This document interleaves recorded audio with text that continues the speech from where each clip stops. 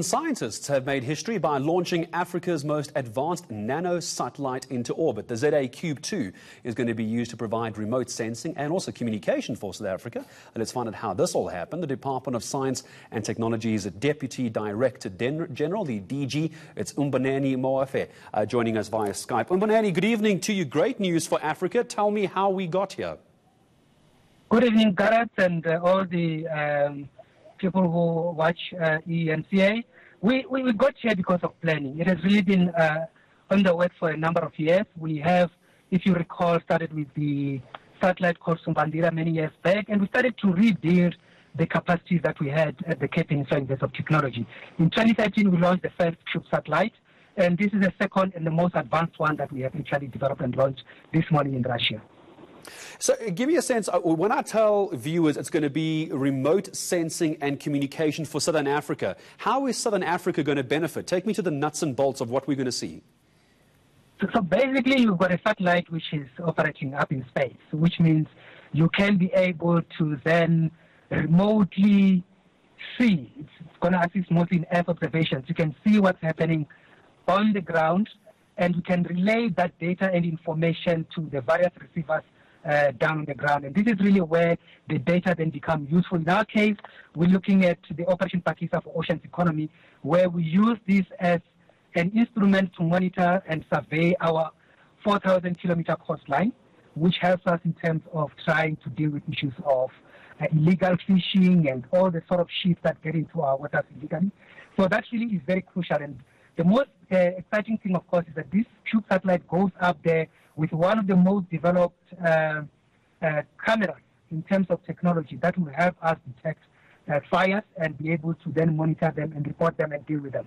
As you know, we're coming now over the past few weeks from the disaster in the United States of America in California, where first fires have been very, very devastating in terms of both human lives and property.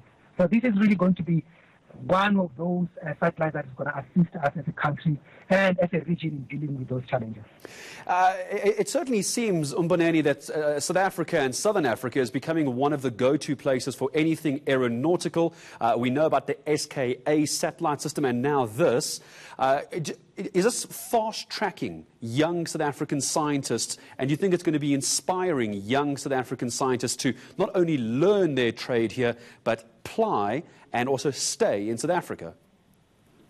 You just put your fingers on it. This is basically what we're trying to do. This program is at the Cape Peninsula University of Technology, and this is where we've got young engineers and scientists who are coming into this space.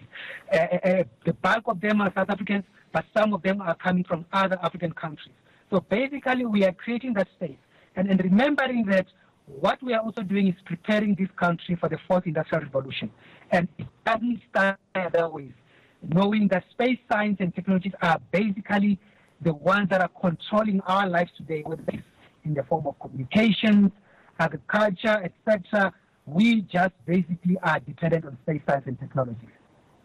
Speak to me about the partnerships involved with this. South Africa is obviously incredibly talented as far as their scientists are concerned, but no doubts, Mmboneni, there have been some partnerships which have been key in getting this satellite into space. So there are partnerships that are those that deal with issues of development and capacity building, such as the ones that we have with the French. For example, you would know that at the Cape Peninsula Institute of Technology, we've got what we call the F30, or the French South Africa Institute of Technology. And then there are those partnerships that are basically just commercial. For example, this satellite is launched in Russia. It is not any other partnership but just commercial. You would know that along with our satellite was a satellite from Germany, a satellite from the US, and I think a satellite, I can't remember from which other country. But it was just a number of satellites, including ours. We just simply paid the Russians to do that for us. So there are partnerships that are commercial, such as the ones that I've mentioned in Russia, where they launch, but there are those that are assisting us to build mutual capacity. For example, us assisting them and them assisting us. So those are the nature of partnerships that we have in this particular program. But this program of Cube satellite, the one that we've launched here, is primarily the program that we as a country have established, are leading, and are bringing partners as and when necessary. But most crucial is also the fact that activities such as assembly, integration, and testing, as well as ground station work, is being done by local companies, women and black-owned, that we have established as part of the capacity that were developed during the Sumbandira satellite program.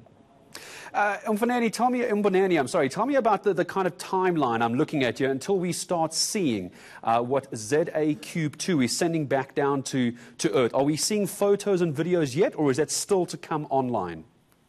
That will still come online. We have just been getting reassurance of the fact that the satellite is alive and well.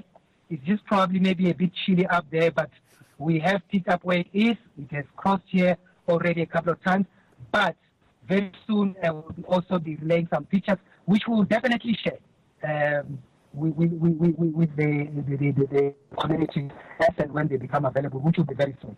Okay, as I begin to lose that Skype signal, I'm going to say thanks very much to you, Mmboneni, who's very kindly stopped his vehicle to speak to us.